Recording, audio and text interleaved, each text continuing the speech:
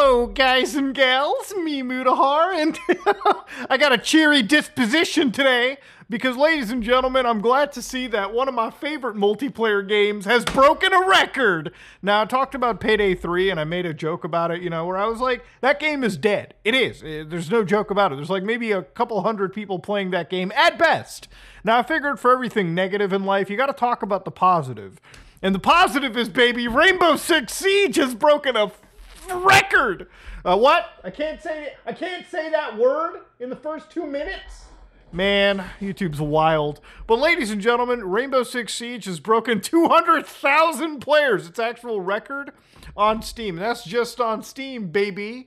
Now, ladies and gentlemen, obviously Rainbow Six, it's a franchise that I've actually grown up with. I'm not going to say that I was a Rainbow Sixer like I was a Metal Gear fan, because I am a Metal Gear nutjob.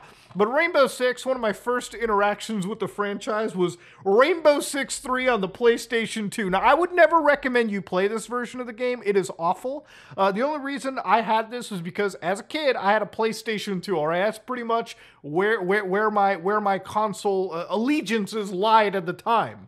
Now, you could play the PC version, which is like a million times better than the Xbox version is better. I'm just going to straight up say it.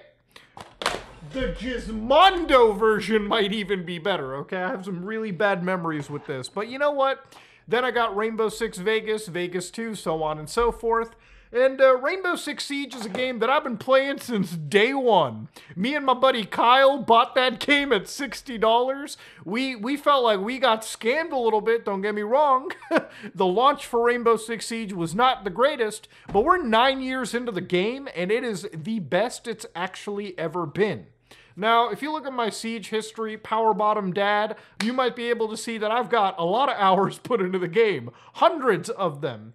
And there was a while where I actually used to play Rainbow Six Siege pretty much every day, I come home from work, make a little video, and then immediately fire up Rainbow Six and play. And it wasn't until I would say maybe around 2019-ish, at that moment, just before COVID-19 hit, that I was playing the game pretty much actively on all forms of ranked multiplayer. Okay, there was a moment where I even got to like platinum rank, but that after that everything kind of fell down, because for me, I'm not exactly the greatest shooter player. I don't really have the diligence to stick around with a game for like 8 hours a day and pretty much keep up with the Adderall kiddies. That's not really where I'm at. I kind of just play these games and enjoy them with my friends and call it a day. Now, Rainbow Six Siege is a game now that if you look at it from year one, it's basically unrecognizable. When I talk about live service games and I keep saying they're bad, this is like the only good one that I've actually consistently played. Now, I've been playing Rainbow Six since year one, and I can still remember those initial seasons and how after every season they would introduce 2 operators, a new map, and it would just keep the game freshing and engaging, right? It was actually the only multiplayer game that I played where I genuinely felt like I didn't have to buy no goddamn map packs, and I actually felt like the new stuff I could actually consistently play over and over and over again, and it would keep me engaged. And it didn't happen like until the 3rd year of the game where it actually fully clicked with me. When I actually started playing the game, I think it was around like Velvet Shell, when like I actually jumped in and played it pretty much day in and day out, and I was a consistent Rainbow Six Siege player. Now, I would say that a lot of the popularity for Rainbow Six right now comes out to some popular streamers like Jinxie. I think I saw Charlie playing it on stream pretty much for like days on end, especially with this new season. It's gotten a lot of popularity. The new invitationals are actually super fun to watch. And to be fair with you, the game is in a much better state than it initially was, I would say, years ago. Now, Rainbow Six Siege has lost all forms of realism, okay? This is not a game that's centered in any form of realistic operations anymore. For crying out loud, you've got operators that can spawn holographic walls at this point. So any form of fucking realism, thrown out the goddamn window. But that's okay, ladies and gentlemen, that's fine. To give you an idea, it's a 5-on-5 tactical shooter where 1 life per round, okay? You don't respawn or do any of that nonsense. I guess the best way to put it is kind of like Counter-Strike or Call of Duty Search and Destroy, where a team of 5-on-5 exists. There's a bomb, the attacking team has to go in and plant a diffuser, and the defending team has to prevent the attackers from actually jumping in. Now, what really separates and excites me about this game, beyond any other shooter in this category, is the fact that it's got wall destructibility, it's got really dynamic gameplay, and it's got a set of operators that actually have unique, interesting abilities. Now, one of the reasons why I don't really play games like Counter-Strike and Call of Duty and all that shit is that I think after you played enough hours of Counter-Strike, I think you've basically tapped out everything that can be done. It's a game where the maps are pretty much static. There is no destructibility. There's no ability for you to dig a tunnel from site A to site B. There really is no actual dynamic operators with like individual abilities. It's very much buy the AUG and go to town, baby. The best shooter wins. And for me, I'm not the greatest shooter in a multiplayer game. I'll say it right now. I suck at shooting, okay? If you put me in your esports team, we're fucking getting wood 3, boyos. We're not winning. Because I don't do a crap ton of Adderall, and my aim just isn't that good. If you put me up against a gunfight with like another platinum player, there's a good chance that I'm probably losing. Just because I don't really get the whole pre-firing stuff. I don't really get my aim done right. And honestly, I panic a little bit during a gunfight. I'm not the best player at that part of the game. But where I really do succeed is the support operator, okay? Now, I know some of y'all are going to watch this and say, wow, Muda, I guess you're a professional cuckold in the game. All right, whatever, okay? Yes, I love playing healing characters in MMOs, all right? Because I love supporting the team, all right? I love being the support beam. And one of my favorite operators in this game is Montagne and Clash. Now, these are two operators with shields, okay? So where I'm kind of going with this is the only negative part of this community, the popularity that's been gained, is the player base that comes out of it. Now, don't get me wrong, I like that there's more people playing one of my favorite games, but it really feels like with Rainbow Six Siege, a good chunk of these players are first off hacking. You know how many games I've played in the last week where there's just been a whole goddamn row of X player has been banned for cheating? Insanity, okay? It seems like all players do in this game is fucking cheat. All right, it's insanity. It's crazy. It shouldn't be this normal. But the other player base that I've seen just cannot stand going up against a shield whatsoever. Now, the name of the game is Rainbow Six Siege, not Call of Duty. Call of Duty, if you want to put some kills on the board, play COD, play Counter-Strike, play something of that nature. Rainbow Six is a tactical game that's centered around synergy and using operators that complement each other.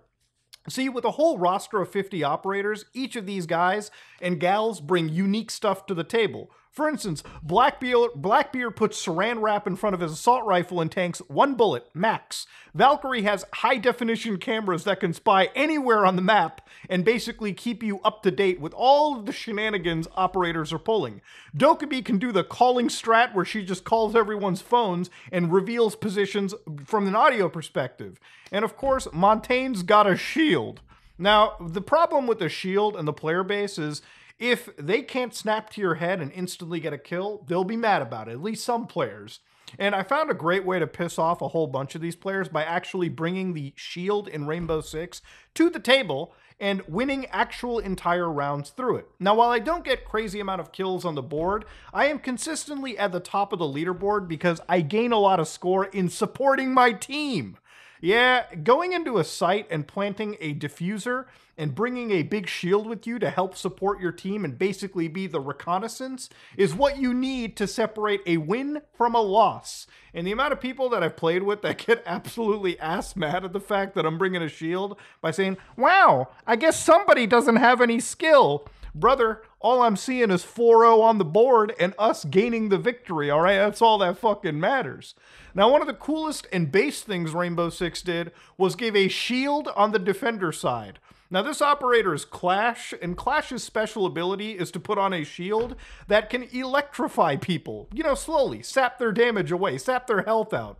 So when you got dudes who blow open an entire wall and they got to see my pasty ass just standing there, all right, looking at him dead in the eyes, zapping them slowly, yeah, all of a sudden, some of the newer players who play this game forget what game they're playing. A game that involves tactics and learning how to counter.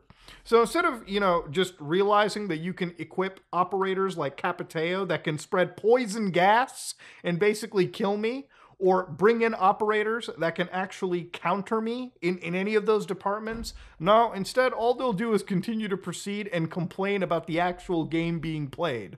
Dog, it is not about pulling kills on the board. It is about attacking and defending. And if that makes you mad, then I'm sorry, it just makes you mad. But in general, I'm actually happy to see Rainbow Six be in a place where it actually should have been years ago. I think for a while I fell off because the actual changes to the game weren't that interesting, and what they were doing was kind of promoting an actual playstyle where it was more about getting kills versus actually participating in any form of tactics. So the current season actually changes a lot, even with those shields, which might be one of the reasons why I'm playing it, because it actually adds a whole lot of utility and it adds a whole lot of sense to people playing shields. No longer am I putting my whole ass shield down to change a magazine out of my gun. No longer am I for no reason exposing myself. This game actually brings a lot more support and tactics to the forefront, which is one of the things that I think put Siege on the actual shooter map. And it's one of the reasons why this season in specific actually is super enjoyable to play. So yeah, ladies and gentlemen, Rainbow Six is back, and honestly, I can say without a shadow of a doubt, I'm having quite an amazing experience actually sitting down and playing one of my favorite shooters again, but I'm having an even more fun experience kind of filtering out the actual player base in this that's only here for the Call of Duty kill game versus the player base that actually wants to play a fun, competitive, tactical shooter where the whole point is to actually figure out, plan how to invade sites and what synergies to bring. It's a game where actually working with your teammates and bringing the right set of operators can make the entire difference between winning and losing. It's not about who gets a headshot. It's about who actually changes the flow of the game. There is nothing more satisfying in a video game than trying to invade a site and opening up entire walls, opening up entire new sight lines, and destroying the plans laid by a defending team if you're an attacker, or foiling an attacker's plan by having an incredibly solid defense. It's just one of those games where I feel like when done right, it just never gets old. And comparing it to even games nowadays, I think one of the reasons I actually really love this game so much is the destructibility. I haven't played any other tactical shooter, and I played tons of them. I played Call of Duty, I played Counter-Strike, I even played a little bit of Valorant when the anti-cheat wasn't messing with me. But I have never played a video game quite like Siege, where the ability to modify dynamically an entire environment in a 2-minute time frame is this possible. And I think that's one of the reasons why this game really did get my attention. It was one of those games when the PS4 dropped, it was absolutely using those new consoles to their actual advantage. And while Siege might be a little dated now, it's still far better than even a lot of the other games that it's in a competing stance with. And don't take this as an entire glazing session. I think the amount of hours I put into Siege is enough glazing in of itself. But, this is one of those things where I'm just genuinely really positive to see. I'm actually really excited to see this constantly grow. And honestly, I'm glad to see Ubisoft kind of come on track with at least this one game. For as much dog shit as they've released into this industry, like Skull and Bones, at least, they haven't yet screwed up Rainbow Six. But then again, this video might be a mixed bag, because there might be people who absolutely hate the new current Siege. But honestly, as a former player who's now an actual player once again, I absolutely love this. And only thing I can hope for is just give us some goddamn Linux support. But that being said, though, I'm not going to get too hopeful, ladies and gentlemen. If you like what you saw, please like, comment, and subscribe. Dislike if you dislike it. I am out.